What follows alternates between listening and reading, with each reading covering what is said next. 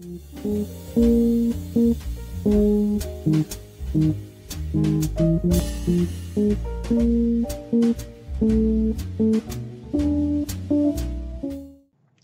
guys, and welcome to this fourth video of the But How Do It Know companion video series. So today we're going to be covering a chapter called Remember When, which is on page 24 of the book, and we will be looking more closely at a circuit that is called a one-bit memory, so a circuit that's able to remember um, a bit of information, so either a 1 or a 0. While I was reading John's book, this is really one of the elements that really blew my mind literally. I've been working with computers for a long time. I knew about hard drives, I knew about RAM, I knew about all this stuff, but I never really understood how simple logic gates could in fact be made to remember values. And so I found really this concept being really exciting. So if we look at the diagram that John has on page 24 of the book, what's even more incredible is that we can build this one-bit memory using only the parts that we know so far and that we've been working with, mainly our old friend, the NAND gate. So if you look at the circuit closely, uh, we can see that the way the one-bit memory is constructed, you have an input and an output and another signal that called the set signal that it can be used to instruct the circuit to remember the value that is currently being provided on the input. If you look at the circuit a bit more closely, excuse me, you will see that one of the first of all, it's really, I find, quite complicated, and one thing that's astonishing is you can see that it is basically built with a lot of feedback loops. So you see that the output of certain parts are piped back in as inputs to other parts, and this is really not something that would have occurred to me uh, to do with logic gates, where we are pretty much used to uh, connect them in a linear fashion. I don't know who came up with this circuit, but it's really elegant, I find. Uh, so this circuit also is not mentioned in the book, but this circuit is also called a D-latch. So if ever you come across that term, you will know that this one-bit memory that we're going to be using here has a different name. So we're going to take a little break now. We're going to go set up our test bench to basically construct our one-bit memory circuit on it. It's a bit difficult to see once the circuit is built from the video, because you'll have a lot of wires crossing over each other.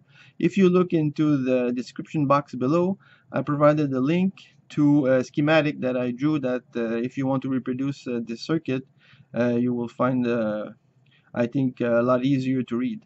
So I'm going to go set this up and I'll be right back.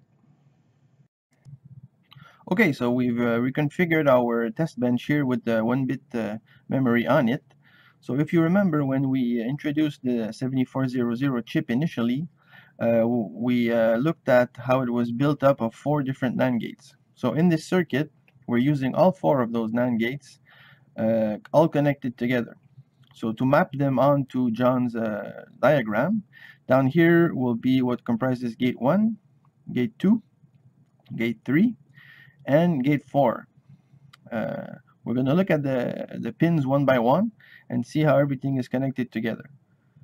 Here we have I, so the input to the circuit. On pin 2 we have S, which is used to set the value inside of the memory bit. On pin 3 we have the output of gate 1, which is labeled A in the diagram. This is connected on top here as one of the inputs of gate 2. The second input of gate 2 is the S signal from before. This gives the output of gate 2, which is called B in John's diagram. Going down to gate 3, so the first input is A, output of gate 1. The second input to gate 3, pin 5 here, is the output of gate 4. And then the output of gate 3 on pin 6, which is O, and actually the output of our entire circuit, goes back into gate 4 as an input. So you can see that there really is a feedback loop here between gates 3 and 4, where the output of one becomes the input of the other and vice versa. And this is actually, I believe, what captures the value inside of the memory circuit. So we'll be connecting I and S to ground just now, and we'll power up the circuit.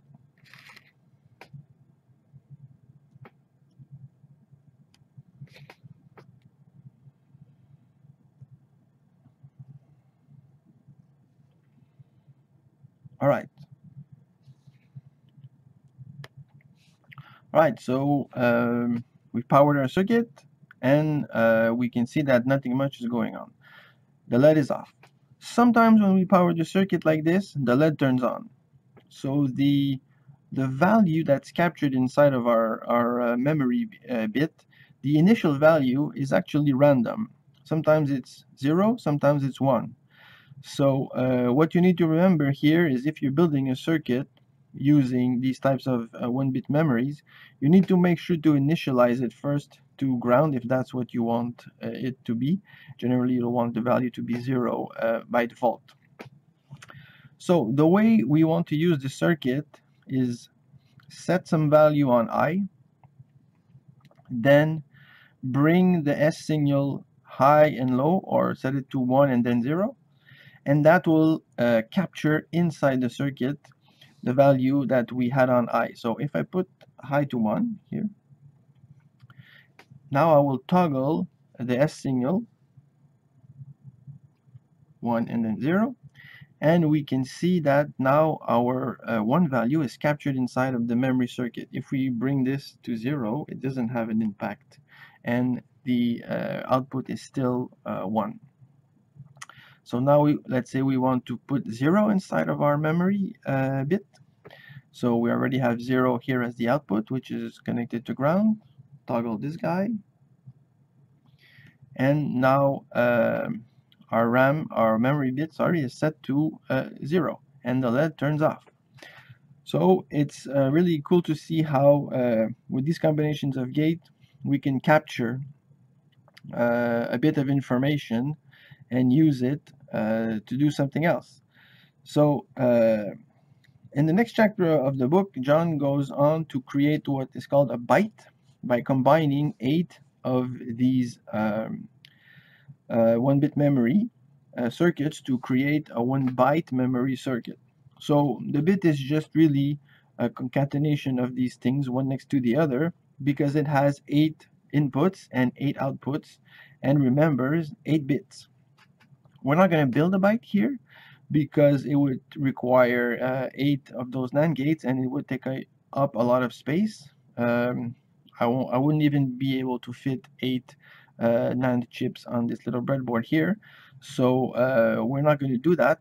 But what we're going to be doing in the next video is look at the circuit that's called an enabler, and that allows us to decide with more precision when we want the output of the 1-bit memory to be sent out and when we want it to not. So that's going to give us more control around how we can use our 1-bit memory. We're also going to be connecting these inputs and signals using push buttons to make it easier to play around with the circuit. So I'll see you in the next video, where we'll add the enabler and use the push buttons. See you soon.